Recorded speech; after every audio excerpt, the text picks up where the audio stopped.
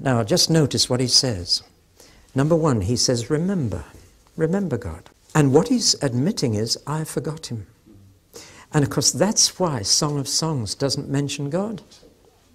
When he was so young and so much in love, he forgot all about God. He only thought about this girl. He says to young people, just remember God while you're young. Second, he says, fear God. Not only don't forget him, but fear him. The wisdom literature of the Bible constantly says it's the fear of the Lord that is the beginning of wisdom. The Bible will not make you clever, but it will make you wise. Now, if you're clever, you'll make more money, but if you're wise, you'll make more of life. Would you rather be clever or wise?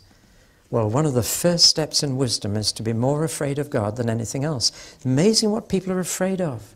They're afraid of AIDS, they're afraid of redundancy, they're afraid of all sorts of things. But I tell you, if you fear the Lord, you're not afraid of anything or anyone else.